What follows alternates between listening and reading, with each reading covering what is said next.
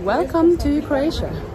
Today we are in Zadar, and we're gonna walk around and explore the city a little bit more and take you on our journey with us. But first, breakfast.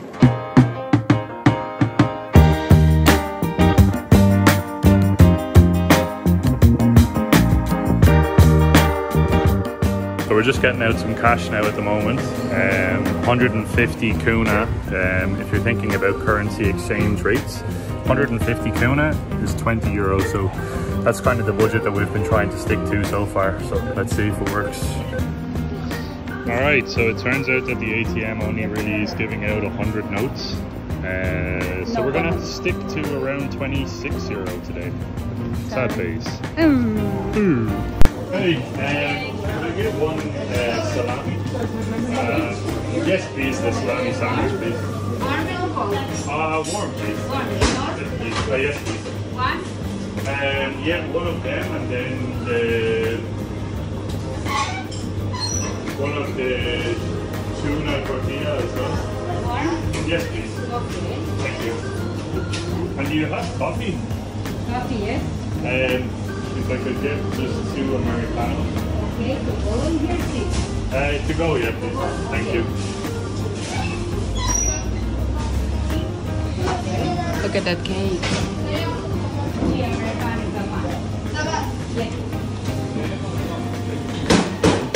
This cafe is crazy. They have like such a wide selection of stuff. It's probably one of the, I would say it's the most recommended cafe for me and Naomi in terms of what we visited so far. And it's called Pekarna Dalmatinka. Difficult to pronounce. Sorry to all Croatians up front. All right, so we got our stuff. We got 2 Americanos, 2 toasted sandwiches, 1 salami and 1 tuna. Check out the size of these sandwiches. Bigger than my head. Came to 50 kuna, so 50 kuna, I'm gonna have to check the currency rate. So 50 kuna comes to €6.66. That's kind of creepy, 666, but yep, cheap, huge sandwiches, and very good coffee as well. So we're gonna get this into us, and then we're gonna continue to explore Zadar. Don't know if you can see very clearly behind me, but there's a little van full of dough, like 30 kilos of dough. So this Cafe Dalmanica, they seem to bake all of their stuff fresh. They have pizza as well, which the pizza, Naomi's half Italian, and she was saying that the pizza looks Italian. It looks like the type of pizza that you would get in Italy. Now Croatia obviously is heavily influenced as well by Italian culture, so that's obviously why I'm sure you can get some seriously nice pizza around here. We haven't actually had any pizza yet. We've been here since Wednesday, so what's that, 1, 2, 3, 4 days. This is our 4th day here in Croatia. We've just kind of been taking it easy since we've arrived. Haven't really been filming too much, just kind of collecting some nice footage for you guys for this video and for the next few videos of Croatia while we're here. Quick little side note as well, the water in Croatia, you can actually drink the tap water. It's something that I didn't know. I wasn't too sure about when we did arrive here. I was like, oh, I don't know if I'm going to drink from the tap directly, but it turns out that it's perfectly fine, perfectly clean water as well. Usually when you go to countries more south in Europe, like the Mediterranean, Spain, Portugal, Malta, Italy, those types of places, the water can be a little bit dirty. But this water here in Croatia, you can just literally go straight to the tap and refill it, so it saves you money. That food really hit the spot. We're pretty full now. So something I should mention as well, or what we should mention, is that we're currently in Zadar, obviously, as we mentioned there before, but this is the old town. So as you can see here, the streets are very narrow, the buildings are very old, and there's a lot of history here. So we're on our way to a place called St. Donat, which is a church and lots of Roman ruins. So come along with us. Just took a quick stroll through the St. Donat church area. There's a place there as well called the Forum. Took a little bit of a video for you guys there. It's very, very busy actually, funnily enough. quite a lot of tourists there, although it's a lot quieter this year, obviously, because of what's going on in the world. But it's a really cool place. You have St. Donat, which is like the tower. You have a viewpoint up there, so you can pay like 15 kuna per person to go up to the tower, which is like 350 or something for 2 people. I'm sure the views are amazing. We haven't actually gone up there yet because today it's closed. It's a Sunday. This is a very Catholic religious country, so the tower is closed. So what we're going to do is we're going to go explore. We're going to see if there's a Sunday market. There's usually a market that's around here in the old town that we go, and we get some fresh fruit, really cheap, really affordable fruit, very, very fresh. All the people there that are selling the fruit are local as well. Yeah. I think it's a bit, sorry. I think it's a little bit busier today as well because it's the weekend. It just seems like all of the tourists from like the outskirts or the outer areas really came here today. So like every second person you see is either German or French. And obviously the locals here, but I feel like they're staying out of the city on the weekend. Yeah, but this market that we're on our way to now, I think we're a little bit late for. So we might get only like the last few scraps of food, but see how it is. We'll check it out. And if it isn't open, we'll do something else. Planning is not our strong suit, apparently. No. This is pretty cool. You can see here there's like pictures lined along this promenade. Croatia, obviously in the 90s, was in a very serious war. Left a lot of devastation, a lot of destruction behind. A lot of the buildings that you see here in Zadar as well, they still have quite a bit of damage, very visible on the actual structures themselves. And it's actually a known thing amongst tourists not to bring up this war, this specific war, not to talk about this with Croatian people in general, because it's obviously going to bring up quite a lot of bad memories. But this is really cool. Lots of artistic photos here depicting what actually happened.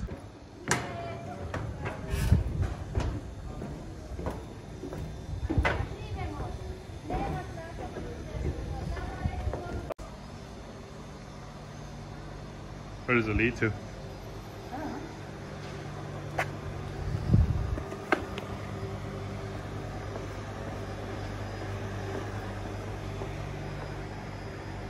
It's going into like a restaurant. Let's see what happens.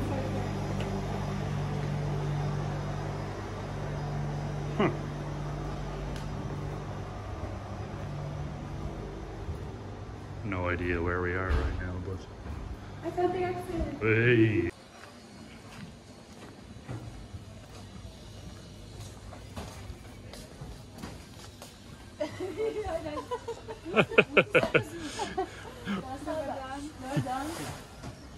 Hello.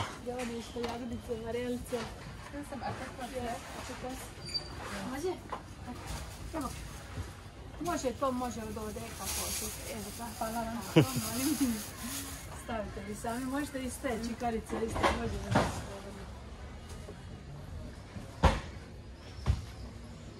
Got some fresh garlic, some potatoes, onions. Mekše malo.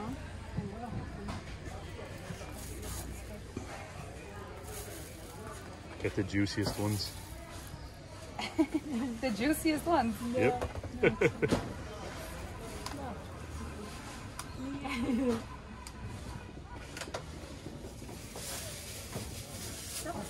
Imate ovdje nektarinku, breskvicu, to nešto? Nektarinu? Možemo ovdje sve staviti. Mekše malo.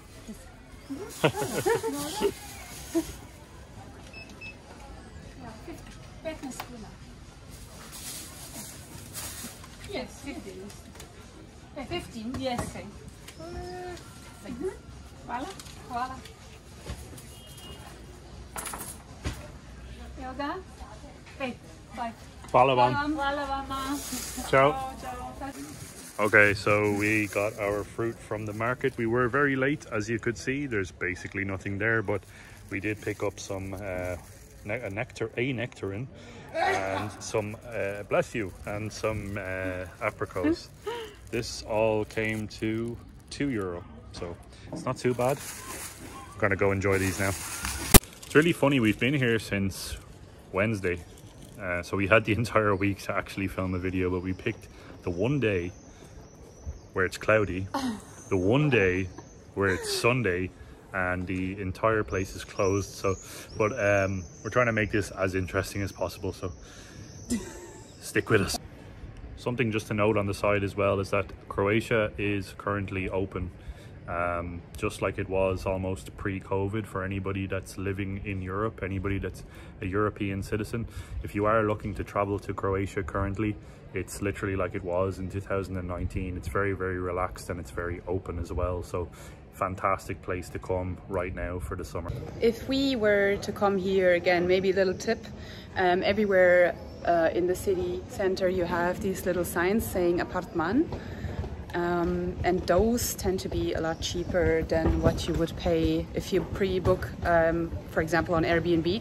So that's what we did. We pre-booked on Airbnb and we paid €140 for our room for an entire week, which is cheap. Like, and Marita is amazing, don't get me wrong, we're gonna link the Airbnb down below as well. But if you just come here genuinely unprepared, just walk around the city center and look out for these blue signs. Usually we went into one and we asked for the price, and it was like 60 kuna for a room for one night. So that's a lot cheaper than what we paid beforehand.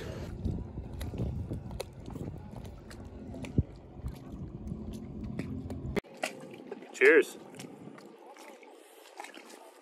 Cheers. Cheers. So we just got talking to a really interesting tour guide. She was working on a Kornati tour, which the Kornati is a kind of a collection of islands that you might be able to just see behind me there on the horizon. Really, really interesting girl. The tour for both of us, if we do want to do it, it's on Wednesday. Works out to 340 kuna each, which is around €90. Now what's included in that tour is you obviously you're picked up in the morning. It's pick up at 8:30 a.m. so get up around 7, that should be fine. And then basically the tour starts there. You have food basically the whole entire way along. So you have your lunch, which is like supposed to be like a fish salad thing. And then the dinner times, you didn't really say what you have for dinner, but you do have wine as well included in it. And you stop off along a bunch of different islands with a bunch of different really cool things. Like there's a saltwater lake that's kind of like a pool. You also have crystal clear ocean, lots of things to do like snorkeling and stuff like that. So that's something that we're thinking about adding onto our list now, because after Zadar, we're planning on going further south towards a place called Biograd, which surprisingly enough, every time we mention it to anybody here in Croatia, they're like, why are you going there? Even the tour guide was like, why are you going there? Because apparently it's a pretty local place. It was actually originally the capital of Croatia many years ago. So that's one of the reasons why we picked that place out, just to check out. And apparently there's a lot of beaches there as well. Two things to check out when you're here in the old town of Zadar. This right here, this is the sun salutation. Obviously, once it gets dark, it's a whole lot cooler. It's basically a solar powered display of a salutation to the sun. So incredibly interesting, and definitely something you should check out. The next thing to check out when you're in Old Town Zadar is actually just very close to the sun salutation as well. It's called the sea organ. I'll take you to it now. So the sea itself is actually pretty calm today, so you're not getting much noise out. But when the water is a little bit rougher or it's a little bit windier, you get some really cool noises coming out of those sea organs. So that's definitely something to check out when you're in the old town. Don't know if you guys can see this very clear, but the water is just crystal clear here. Really beautiful. You can literally see down to the bottom. Tell you what, walking upstairs in this heat, no bueno. Grab myself a Monster, trying to get some energy. It's cloudy today, but it's still very, very warm. Looking at the mid-20s now at the moment, and Wednesday, the day we're looking to do the actual Cornati tour, it's supposed to reach 28, close to 30. So yeah, I'm not used to this. Been sitting in lockdown for a year and a half. My skin all over is red. No good. Just finished this. We're gonna try and make a quick trick shot. Oh, awful. Littering in Croatia. I'm a good person. So we're currently crossing the bridge now that connects the old town of Zadar. You can see the gate back there. That's where we actually started this video. We're on the bridge. There's the pier. There's Naomi. I'm the pier. She's the pier. And then we're headed this way. So we're actually staying somewhere over here. Around this direction is where our Airbnb is, so it's very, very close to everything, within walking distance. As we were saying, the Airbnb will be linked down below for you to check out.